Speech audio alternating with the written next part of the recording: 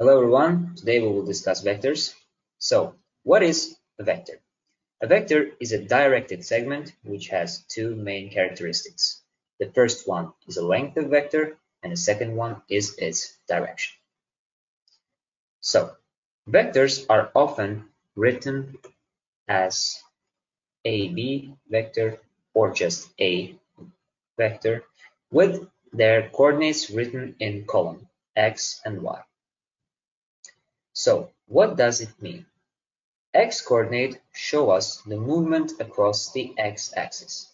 If it's positive, we will move right, and if it's negative, we will move left. And Y coordinates show us the movement across the y-axis. Again, if it's positive, we will move upwards, and if it's negative, we will move downwards. So, this form of vectors is called a component form of vector. So, for example, let's say I have a vector A with coordinates 3 and 4. If I try to show it on the xy plane, I will need to consider some facts about vectors. So, the first fact is we need to keep in mind that any vector has a starting point at the origin. And these points are the coordinates of my endpoint. So, as we mentioned before, the x-coordinates show us the movement across the x-axis. So, we will move 3 units to the right and 4 units up. So, let me show you. We will move right 3 units and 4 units up. So, the vector shows us the least distance between the origin and my endpoint of vector. So, let's say it's O and it's A. This vector is OA. So that's the basics of vectors. That's what vectors show us. So another task that often is shown in the Cambridge and higher level books is finding the length, absolute value, or magnitude of vectors. So length, magnitude, and absolute value of vector is found using the same formula. Square root of x squared plus y squared. How do we prove that? For example, we will use this example. So the distance from 0 to 3 is 3 units, and distance from 0 to 4 is 4 units. I have a right triangle with legs 3 and 4, and to find the length of the hypotenuse, which is my vector OA, I will need to use the Pythagoras theorem, and my hypotenuse OA will be equal to square root of 3 squared plus 4 squared, which is square root of 25, and it's equal to 5. So the length of segment OA, which is my vector OA, is equal to 5 units. So let's talk about vector equality. Vectors are equal if their direction and length are equal. So, in other words, we can say that two vectors are equal if they are a parallel translation of each other. But often we see two vectors with same distance, I mean same length, and opposite directions. In this case, for example, I have A and B here, A and B here. This vector is vector AB, and this vector is vector BA. We always write vectors from the starting point to the end point. BA vector is equal to negative AB. We write it down like this. These vectors are called negative vectors. Another type of vector is called zero vector. Zero vector is a vector which has no direction. This is the only vector which has no direction. And the length of this vector is always 0. We don't use it that much, but we can. You should know about it. So, what about adding, subtracting vectors? So, for example, I have vector A with coordinates x and y, and vector B with coordinates, for example, this coordinate will be x and y, x1 and y1, and this one will be x2 and y2. it will be convenient for us. So if I need to find the vector of sum of these two vectors, I will just sum up x and y coordinates respectively. Let me show you. For example, I have vector A with coordinates 4 and 2, and vector B with coordinates 3 and 5.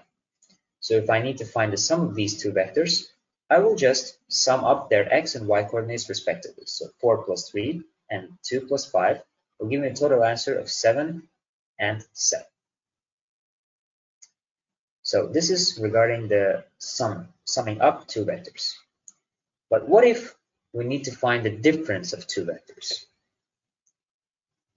Difference of two vectors is found by subtracting each coordinate from the corresponding one in the other vector. Again, x1 minus x2 and y1 minus y2. For example, I have vectors A with coordinate 4 and 6 and vector B with coordinate 3 and 2. So vector A minus B, vector difference, will have the coordinates 4 minus 3 and 6 minus 2 respectively. So 1 and 4. That is our answer. So this is what is regarding this adding and subtracting vectors. Sometimes we need to find the multiplication of vector by some number k. This is called a multiplication of vector by a scalar. A scalar is a number k. For example, I have a vector A with coordinates x and y, and I have some number k which is multiplied by this vector. So k times vector A. In this case, I will have new coordinates, and k will be multiplied by each coordinate inside my vector, kx and ky respectively. So, for example, vector A was with coordinates 5 and 10, and I have to find 3a. 3a will be the vector with coordinates 3 times 5 and 3 times 10. So 15 and 30 respectively. That is what we do when we have a scalar multiplication, multiplying vector by a scalar. The other case is when we multiply two vectors by each other, each containing its own coordinates, x1, y1 here, and x2, y2 here. If we multiply these two vectors, the final answer will be x1 times x2 plus y1 times y2. This is called the scalar multiplication of two vectors. So for example, 3 and 4 here is multiplied by 4 and 6 here. I will have 3 times 4 plus 4 times 6. 12 plus 24, the final answer is 36. This is a scalar multiplication of vectors. So, let's talk about parallel and perpendicular vectors. Parallel vectors are vectors such that, for example, we have vector A and vector B. They are called parallel only if vector B, for example, is a scalar multiple of vector A. So A and B are in such ratio that B is k times A. For example, I have vector A, which is 3 and 6, and vector B, which is 6 and 12. As I can tell, vector B is obtained after multiplying vector A by 2. That means they're parallel. Just vector B will be with these coordinates.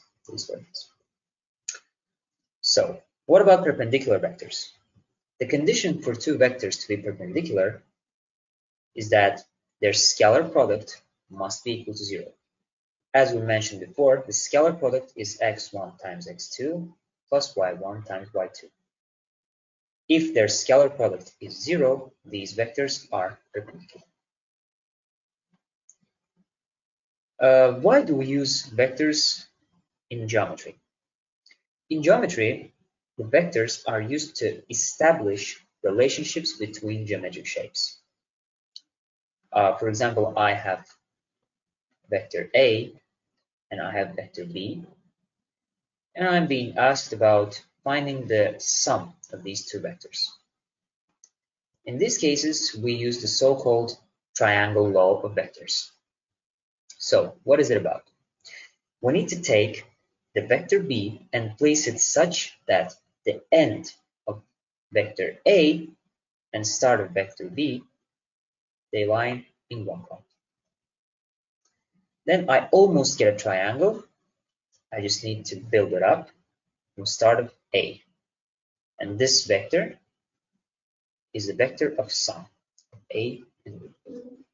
This is called triangle law. The other law we use is called a parallelogram law.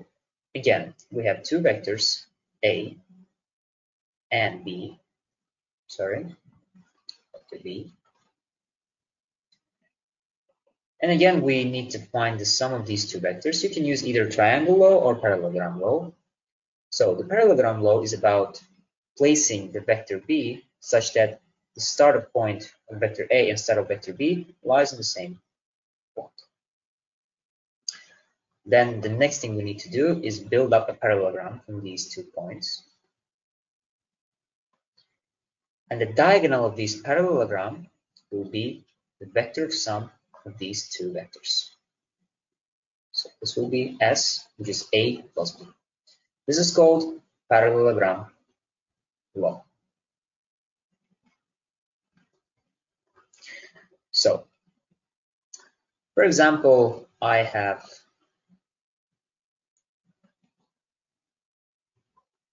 this geometric shape. And I need to find, for example, this here is A, B, C, and D. So this one is vector AB, this one is BC, this one is CD, and this one is DA. So if I need to find, for example, vector AC, this is the vector starting from here and ending here. So its direction will be from A to C. As we can see, we have a triangle law here. For example, this one is A, this one is B, this one is C, and this one is D. So my vector X, which is equal to AC, will be A plus B, since we use the triangle law. That's the thing we use in geometry containing vectors. These subjects are very important, so please take a look. Thank you for your attention. Goodbye.